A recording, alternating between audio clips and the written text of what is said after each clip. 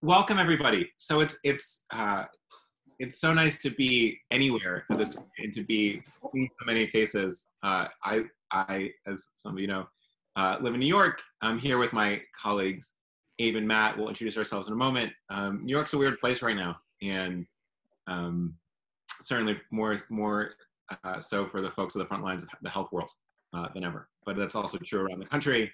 And we're doing a whole lot of these roundtables this week. We had one with K through 12 on Monday. We had one with higher ed on Friday. There's an environment one coming. There's one for churches tomorrow. And they've been fascinating. But of course, the health sector has a particularly interesting place in this moment. So really excited to be here. And very quick on housekeeping before we get into intros. We'll send the recording and the slides to you after. So don't feel like you've got to furiously scribble notes this whole time. You've all been muted by my colleague Abe, who's playing the role of hockey enforcer today. Thankfully, it's because we have about 80 people on the line, and you all have dogs and babies and husbands and spouses making all sorts of noises in the background. So we'll unmute folks at different points for that. There are, I believe, two different ways to communicate. The first is the chat. If you're going to use the chat, just make sure to click to all attendees. Otherwise, it's just going to go to I believe it's just going to go to Abe. And if not, if you have questions, though, there's a separate Q&A form, and that allows us to create a running list of questions that don't get lost in all the interesting commentary that's happening in the chat. So just a few notes on doing this well. I'm sure that in a week, everyone is going to be even more of a Zoom pro, even if you didn't know how to do it. Yeah.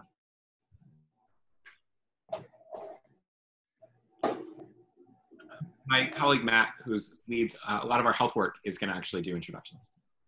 Hey everyone, Patrick will be running the show today, but just wanted to kind of kick things off here. We have some really incredible people lending their time to share how they're navigating this crisis. With the American Heart Association, we have John Hayes, Senior VP of Charitable Estate Planning, Pamela Leonard, National Executive Lead for Estate Planning. At the American Diabetes Association, have Susan Dishart, Plan Giving Officer.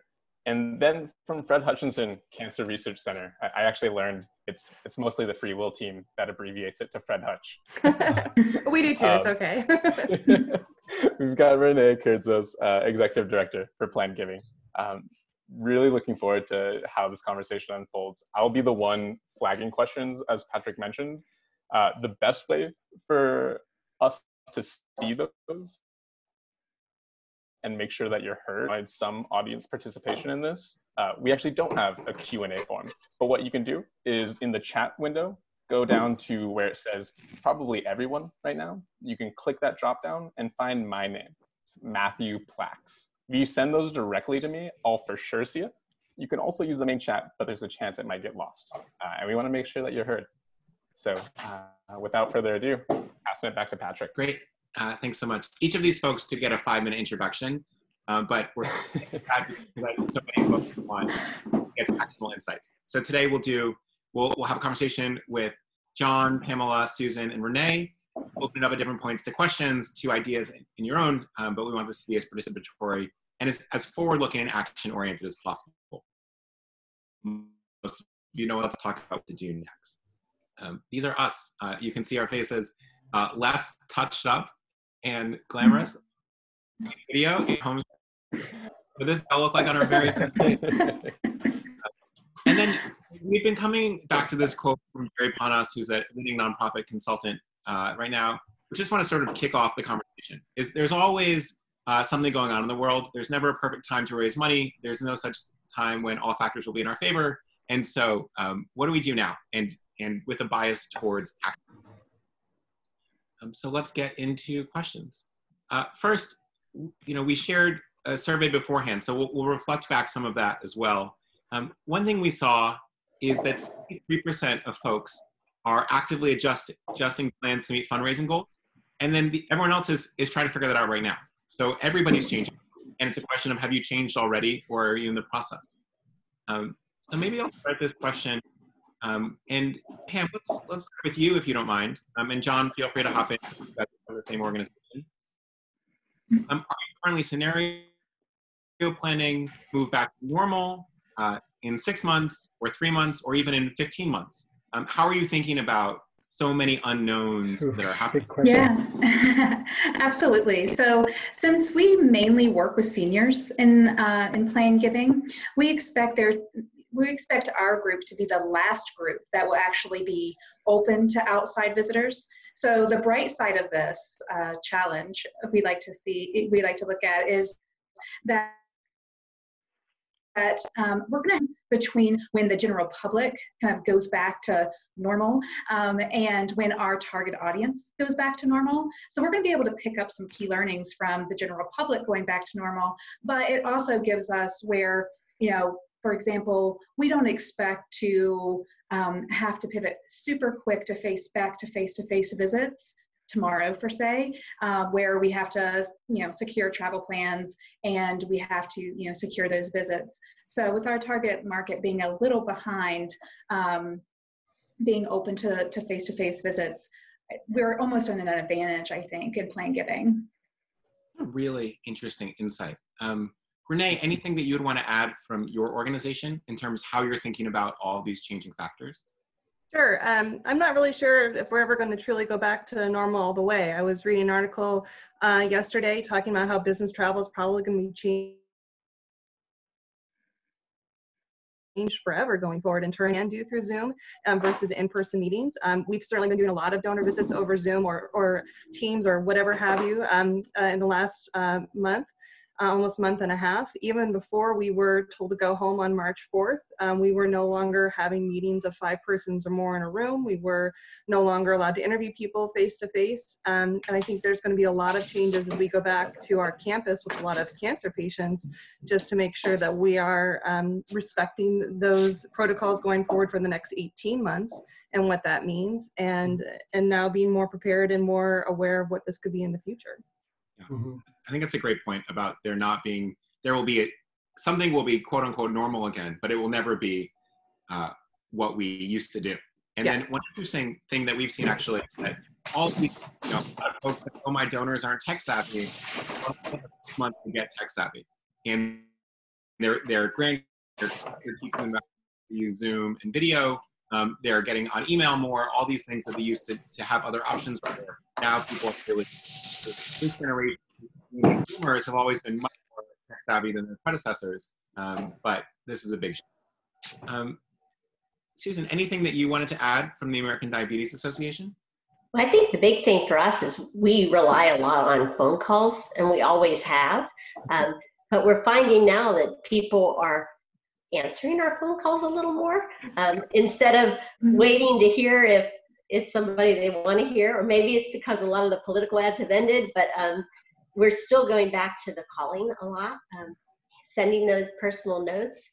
Luckily, nothing has happened to the mail system with this virus, so we can still take on that. So kind of echoing Renee and Pam, we put the travel on hold, but we're still continuing to call people, reach out, write notes. Yeah, great.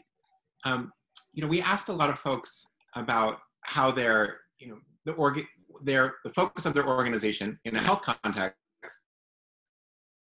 For some people, it's directly impacted COVID, and for some people, it's indirectly impacted. Nobody is unaffected here, and 72% said the populations they're focused on are directly impacted, which is really interesting to see. Given that many of the people you work with fall into the high-risk category, how are you balancing messaging around things like education with continued focus on development? John, maybe we'll start with you, and then Susan and I was actually on the phone with one of your colleagues 20 minutes ago, so we'd love to hear more about what you guys are up to after John speaks. Great. Sure. So on the messaging side of things, so fundamentally, what we have found going into this, and everyone's kind of touched on it already, is it's stewardship first. I mean, it's always been that way. So some things are new, but some of the old things have become new again, and so stewardship counts. So what we have found, what we're looking to do is when we message out to our donors, we really want to find out first and foremost, how are you doing? How are you connecting up? How are you dealing with everything that's going on in your world? right now. And then we lead the conversation from that perspective. And to, I think it was Sue's point, and I was shaking my head in total agreement, what could have been on a face-to-face, a pragmatic one-to-one meeting, donor meeting, where we'd have our materials and so forth, they're turning into 40, 50, hour-long meetings on the phone or FaceTime, because they just want to express themselves, and they want to hear about what it is that we're doing. So when we get through all of that, they want to hear about, well, why did you call, John? What's going on with you? And so we've been looking at balancing that messaging specifically and foremost around stewardship, not solicitation, hardly at all. We think that this is absolutely the wrong time to be doing very targeted soliciting or asks like that. But what is interesting about that, as we message that out and balance that out, we're finding at the end, and I think Pam would agree with this, we've had many phone calls where a lot of donors go, well, what are you guys doing? How can I help? What are you doing that is really impactful that I can help with? And so those gift discussions where it didn't start out that way circles back to that. And it's really donor led. So it's very amazing to me how the donors, one, to your point, Sue, are taking the calls, and then two, the follow-up calls, because that's really what counts, is that follow-up phone call and the education that they want to see and hear about what's happening in their communities with heart disease, because heart disease was there before, it's here now, and when you look at those underlying causes, they want to know how we connecting the dots and making that impact. So we're being very, very careful around that. So at the American Diabetes Association, we're very much on the same kind of line as John said. Stewardship is first, checking in with the donors, making sure they're okay. And on that, we did start a new campaign, a little different. We are asking people for money in a way that we're messaging, get help, give help. And so we're not asking give money, we're asking give help. And we've got it highlighted now as a banner on our homepage. We've got some great resources around there. People won't have to go through the website in 8 million places to try to find the right things. It's right there at the beginning.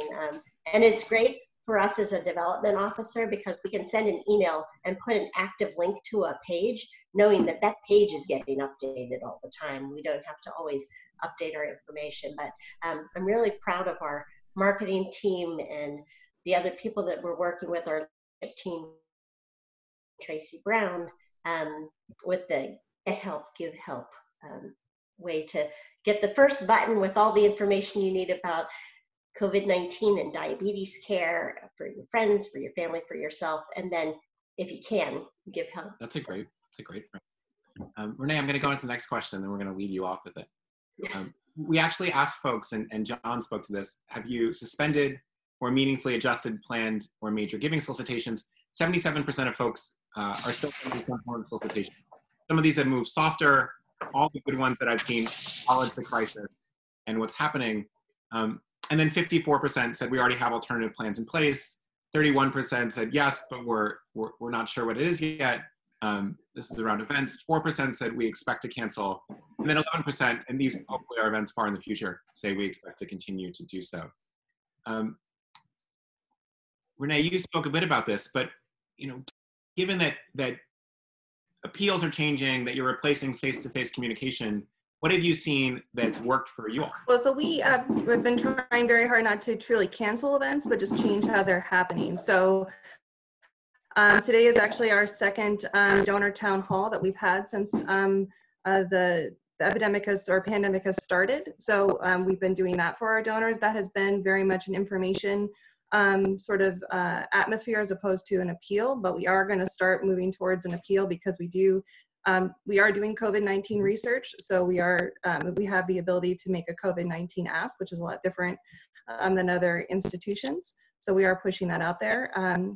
But also, even with some of our other events, we have our allied professionals, used to be a luncheon coming up for all of the professional advisors that we work with. And we are just going to make that also an online town hall. We're actually excited because we see this as a really silver lining opportunity. Usually we'd get about 100, 120 people to an event, and of course have a catering bill to go with that.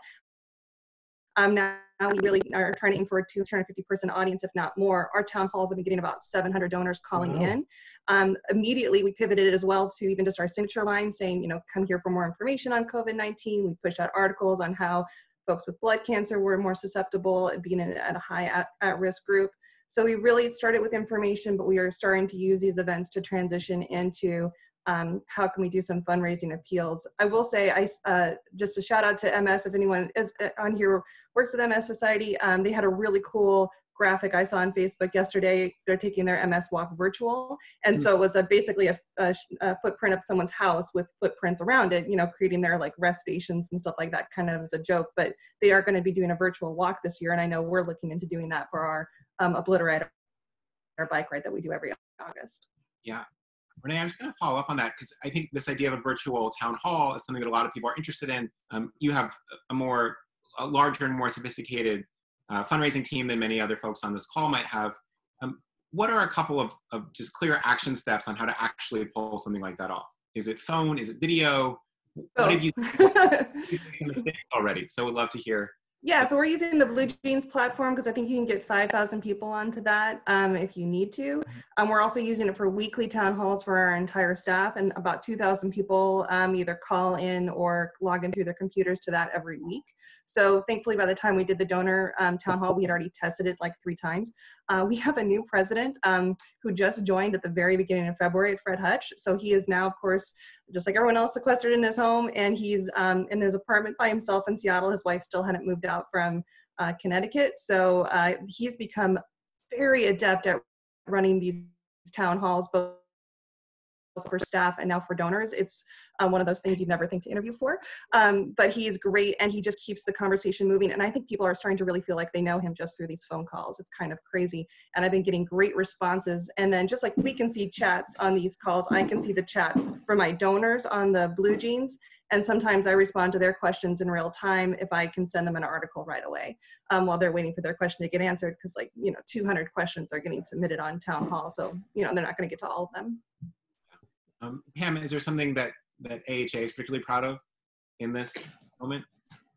Yeah, we're doing a lot of the same types of things, really pivoting quickly.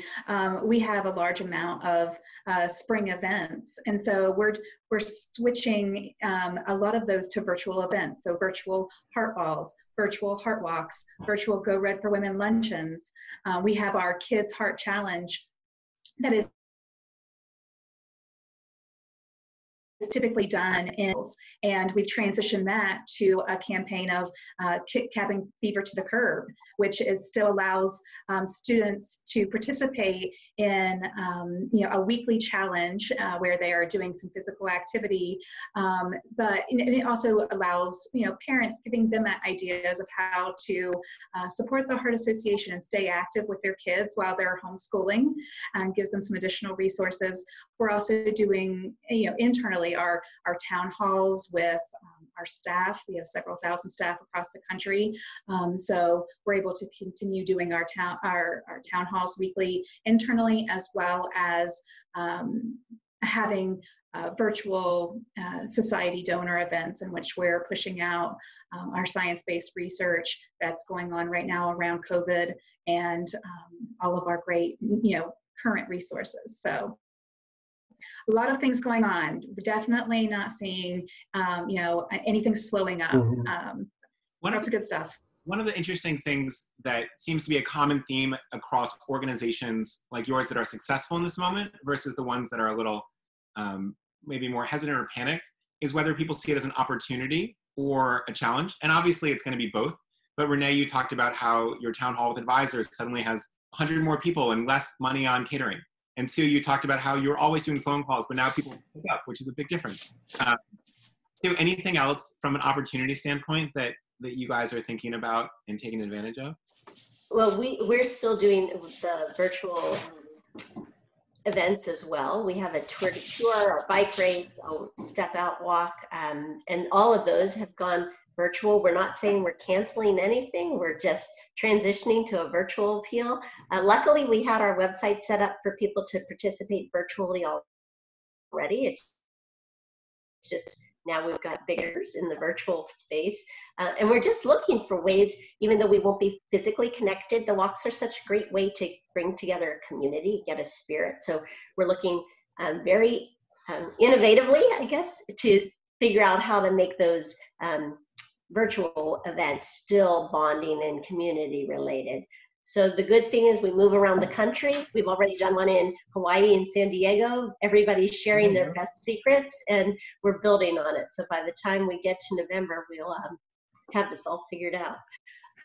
The big thing for us on the plan giving, and hello to Sean Allen and Mike Jackson, my counterparts, we had a 350,000 piece mailing that was planning to drop on March 16th. So everything was done in February, dropped on the 16th.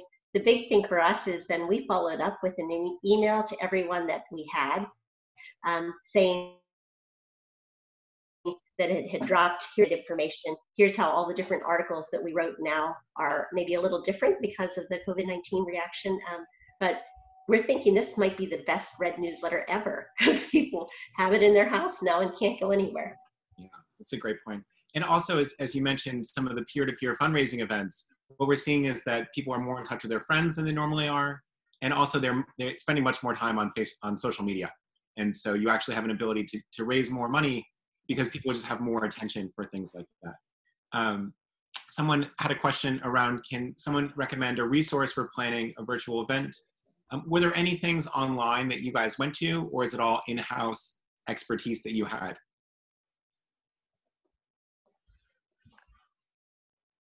I mean, for me personally, I'm not in the event side. So we've got great in-house people, especially our creative camp people and our Marcom people, and they're the ones that are working to get these events done across the ground. So that one I'm not really sure. Pam, you look like you were going to say something.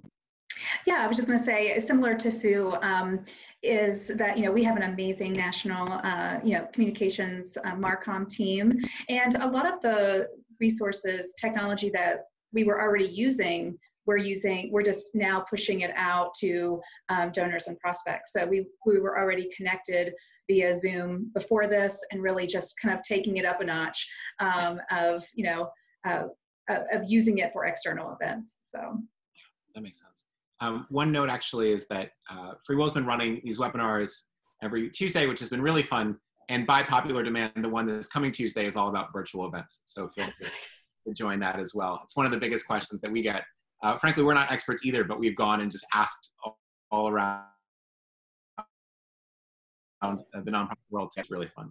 John, is there anything that you wanted to add here, especially on the face-to-face communications as you deal with major donors or plan giving prospects? Not the folks who have already made gifts and you're stewarding, but people that you've been thinking about for a little while. I was going to say, Patrick, jumping off of Sue's comments, it's plan giving can be seen as a weird world sometimes, right? In that when on the professional side of things are going amazing, because when Congress meets, things change and all these tips. We got to pivot with what's going on there. But on a personal side of things are like what we're experiencing now as families and as units. It's kind of crazy chaos right now. And that's what we found this past couple of months. We have received, I lost count and stopped keeping track of how many people interested in wanting to know more about gift planning, wills and estate planning, and my affairs in order. I mean, the leads are just coming off the charts. So on a professional side, fantastic. On a personal side of things, oh my God, that's pretty weird what's going on there. But there's a real hunger out there for people who are wanting to know information around, am I set? Is this, because this type of scenario, what we're going through, as a lot of people have said, it's a pause. And they ask those very pragmatic questions. So we get a tremendous amount of leads. We've actually seen, I'll throw this to Pam if I'm corrected, but I think this past March, we received or secured the most gift commitments on the plan giving side of things than we ever have done in any one month in the history that I've been with the organization since 2004. Because you again, that thing where you're just calling people up, connecting with them, and then the conversation just turns around and they turn it around. So while direct solicitation is not happening, the gift commitments, it's happening. It's that couched kind of approach. And that's why what I've found, and I'm learning a lot from my staff as well, because we're all talking about, Zoom and FaceTime, but our demographic, they still love the phone call. let's not forget the phone call. They love that phone call. And what we're finding now too is we'll put down the challenges. It's not the first phone call, it's the second phone call. Because everyone, when you go through a crisis like a situation that we're experiencing right now, there's a lot of us getting on the phone. But the true stewardship happens is 2 weeks later, a month later, where you've earned the right to have that follow-up phone call. That's where we're seeing a really traumatic or increase in that relationship building when it comes to these types of donors. So to echo Pam's point, that's our demographic, 70 plus, 65 plus. They really want to hear from us. And our thing is, are we relevant? Can we be of service in your situation with what you're going through? So we're seeing a very strong uptick on the gift planning side of things. That's a great point. We've actually seen a lot of organizations use that same two-part mechanic. One, you check in. If they offer to help, you say, I'd be happy to walk you through a couple different options in the next round. And if you want to include plan giving there, as long as it's alongside other options, it's actually a really thoughtful conversation. And if you're, if you're newer to plan giving, we have some phone scripts that are appropriate for you with this part one conversation and part two. It sounds like our folks here are already well on their way. So that's a great option. A couple ideas I wanted to share actually from the community that have put in terms of what folks are doing. One, the nationwide walk program has gone virtual from the Huntington's Disease Society of America. Before the stores, I love this, before the stores went shut, I ran out and bought every Thinking of You card from the local Dollar Tree. $2 for $1 donor business card, double-sided, taped in. This is awesome. Also, someone else had this idea a day later and found no cards in the same Dollar Tree, which is too bad. Our gala's gone virtual, and we're doing a pajama gala, which is great. We'll be doing frequent video updates, inviting people to virtual town halls. I really love this idea of not trying to simply purely duplicate the thing you were already doing, but instead making the most of this new moment. Lots of impact videos and emails. We have the advantage of having puppies to share with can-do canines. I love this one. So a couple ideas. Before we hop on to our final question for our panelists, anyone has ideas that they want to share, feel free to either type them in the chat or just say me in the chat, and we'll unmute you so you can share it audibly. And while that's happening, Sue, is there any of the ideas that you wanted to add? I know you've shared so much with us already. Well, the big still send out handwritten birthday cards. And Sean and Mike and I all met, and we actually were very thoughtful, thinking, how do we still send out a birthday card when we don't know how people are celebrating? Or so we gave some thought to putting in a message about, thinking of you, still celebrating. If you need anything, let us know. Again, including our business card, but still sending out those every touch point we can to connect with people. A little bit of the normalcy, still sending out birthday cards and hellos. That's great. I bet those are wildly well received. Renee, anything similar? Yeah, we definitely, when we were told we were going to be leaving the offices and we were not going to be, welcome back on campus, basically, because, again, we have patients on our campus. The first thing we did was gather up all the paper we could in terms of cards and stuff to take home. I usually take the bus to work, so my husband come pick me up that day, and he said it looked like our entire office had been fired because everyone was just carrying down everything with them. Because at first we were told we were out till March 31st. And we've just been keeping up on sending those out. We have had a couple folks now for kind of paper missions, if you will, and sending out batches of cards to people so we can keep up on that. But yeah, we really have been trying to keep those touch points normal for folks. I've been doing more birthday phone calls as well, just because it's just another excuse to connect that way. And as already has been said, we've been getting more people on the phone, and people have just really appreciated that outreach because most people just aren't able to celebrate with their families right now. So I've also been doing, when we know them, like with bone marrow transplant reunions and stuff like that, we try to call for those anniversaries too. So I'm calling to let them know we're thinking of them. That's incredibly sweet. Kathleen writes that she's been including a balloon with my birthday cards. It's great because you can do that. One of my good friends, a consultant, she has started including a stress relieving tea bag with cards because it doesn't cost anything additional to ship. It's probably 12 cents a tea bag or 30 cents a tea bag. It's really free and easy, but it creates this great moment for donors when they open that and have, smell the chamomile or whatever it might be. Kathleen from MDA says they have one of their ambassadors do a joke a day, which is really cool. On our team, internally, what we do is somebody makes a morning video every morning, which is a little bit of personality plus what we call shout outs, which are something that someone did well. And actually our general counsel did one today where he took a Zoom background, which some of you will be familiar with, of a newsroom and dressed up in a suit and delivered a real-time update with all news graphics, and it was just amazing. So that's good. Special stuff. And then Tana says, we have a community Zoom meeting every day to stay connected, and each meeting with a joke of the day, and throughout the day, send fun emails to uplift one another. And then Friday, happy hours, which you can certainly do with your team. You can also you can welcome donors. And it's just, you don't have to, you're all doing such important work. You don't have to talk about it all the time. And just, a lot of times we'll open up the webinars we do or some of the meetings we have, which is just say, what's one thing that brought you joy today? And people will see that the flowers blooming outside, or their kids learn something new, or whatever it might be. So Tana says they're inviting the public this Friday. And Jean says we're doing a virtually happy hour tomorrow as well. I'm wearing funny hats and sharing a quarantine story, which is really cool. I think people are really yearning for connection.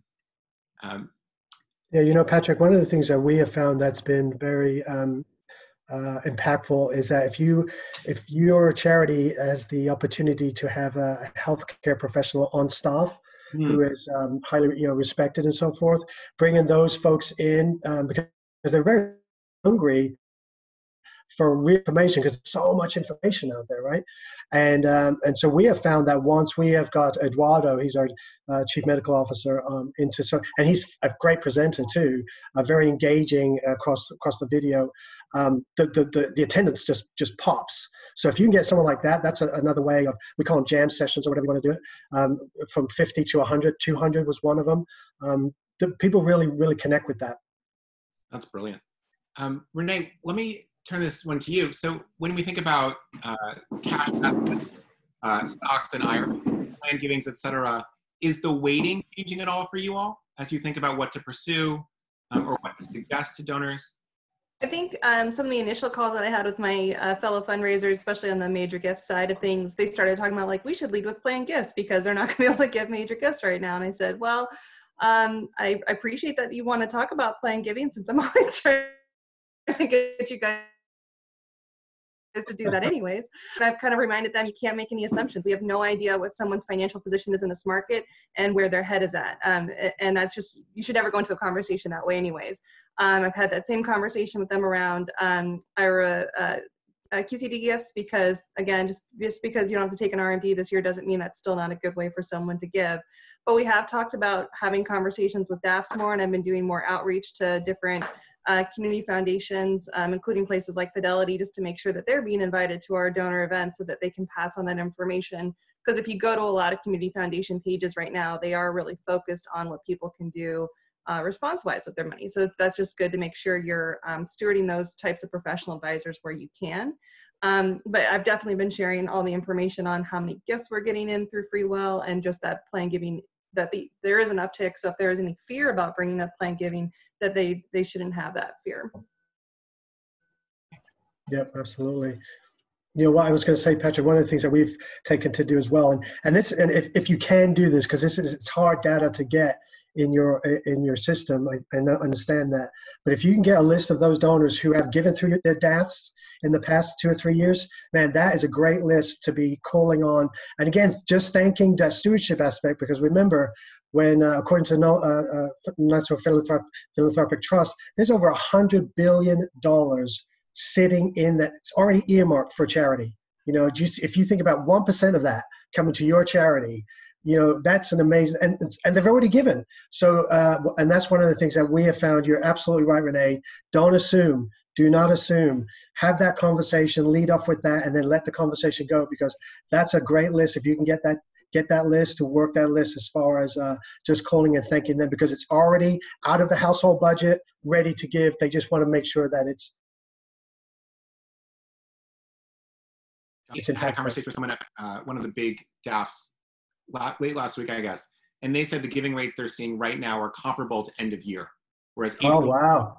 normally the lowest month of the year because it's, you know, sort of coming out of it, and December is the highest, and this month is equal to December of 2019, Yeah. which is just extraordinary. So people are moving it out, even though those DAF cents have decreased. They're still, they recognize that 80 cents today is worth more than $1 tomorrow. Absolutely. How is your organization thinking about this?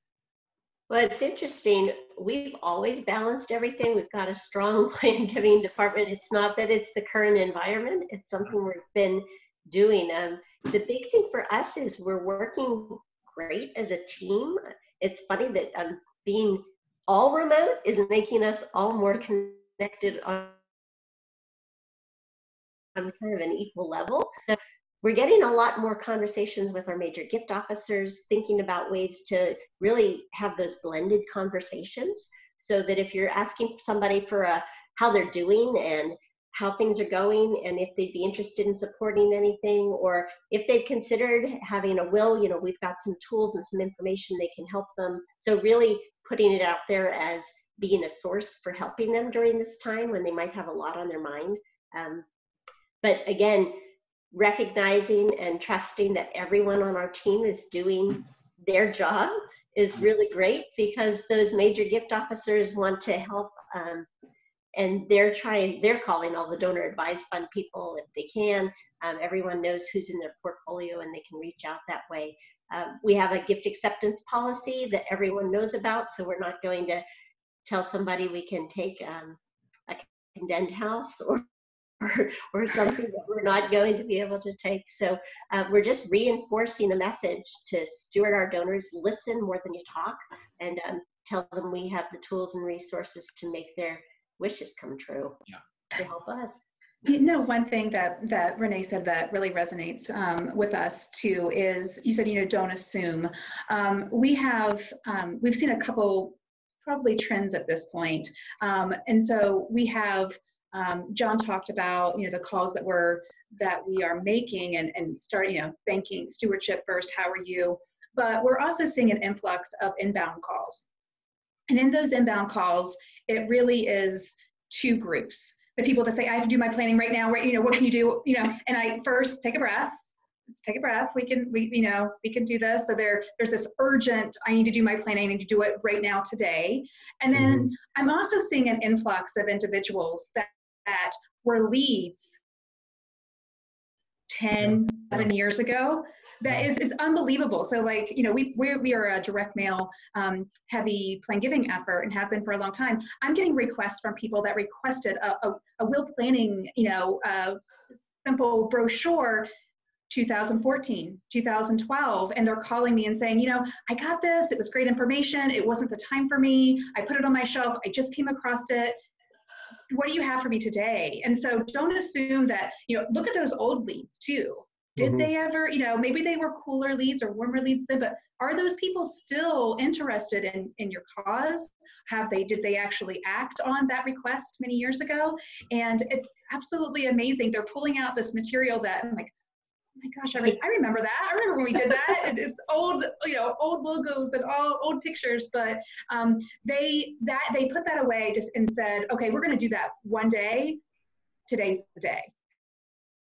Yeah. And that's what we're seeing. And so it really is a lot of people that are motivated and calling in and asking us, but don't assume those old leads are dead.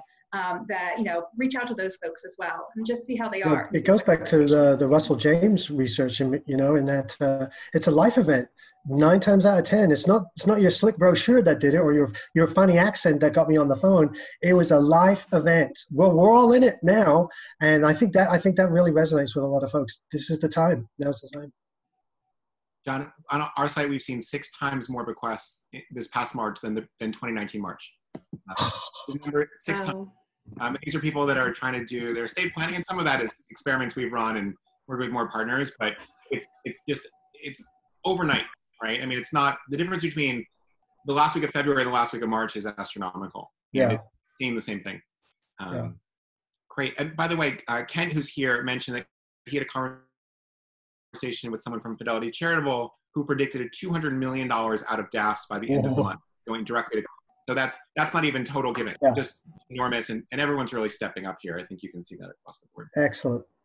Well, I want to open up the floor. Matt, maybe you have some questions in hand, but just to make sure that we get through a bunch more conversation from what people want to hear from the panelists. And feel free to either direct it to someone in particular, or I can help do some traffic navigation there as well. Hey there, I have a question from someone who is curious, now that events are canceled, you don't have that catering budget, but I think someone mentioned, someone is asking about creative ideas on how to convince leadership to shift some of that to other strategies. Oh boy. Oh boy. I know it's going to be a tough one, but I figured this this crew of folks. I nominate Renee. Oh man, I mean, I feel like that's been the whole, everything I've already done my whole 20-year career now gets condensed even more to trying to get money shipped to Plan Giving.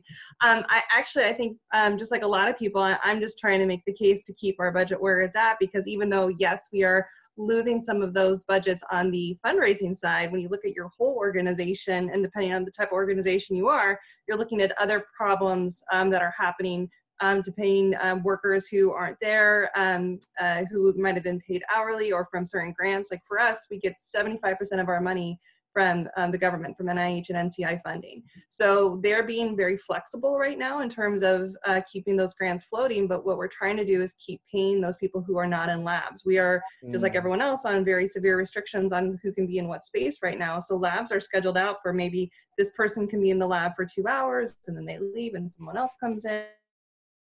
And so it's not very productive. Things are slowed down. And when we finally come back to campus, and we don't have a comeback date yet at all, they don't even want to speculate right now on when they're going to let us come back. They're going to have to do all that work, but they've already been paid for it. So they are trying to find any way to save money, period. So I would say I've been using a lot of the stats from you guys, from FreeWill, to help to say, I appreciate that we're all going to have to cut something, which they've told us we all are, but this is not the time to cut Plan Giving. So I would say that I've been able to save some of our budget as opposed to increase our budget. But you're right, we definitely are looking at creativity. We've already said what we're not spending this quarter, what we're not going to be spending next quarter, just to kind of help that out. But it's just, institutions are bigger than just our fundraising teams. So that's harder for those folks to make. Right now, if I were to lose a staff member or want to sign a new contract, everything has to go through my president's office, period. Wow, that's interesting. Before we get to the next question, Matt, do you mind dropping in the survey? One thing that we want to ask everyone to do is, we'll probably do this again in a few weeks as things are changing so quickly. Love to have these guys back. We'll also, maybe loop in some other folks as well. And but we'd love to know how to do it better. And I think we try to be relentlessly improving. So just let us know what we can do better, what went well, what else you'd like to talk about next time, so we can do that as well. But we'll continue with any other questions that we have as people are filling that out. So a lot of organizations are sending out emails on a daily basis. Rachel here wants to know if there's any ideas on how to stand out, especially since e-solicitations are, for most, one of the few options that they have with mail houses closing.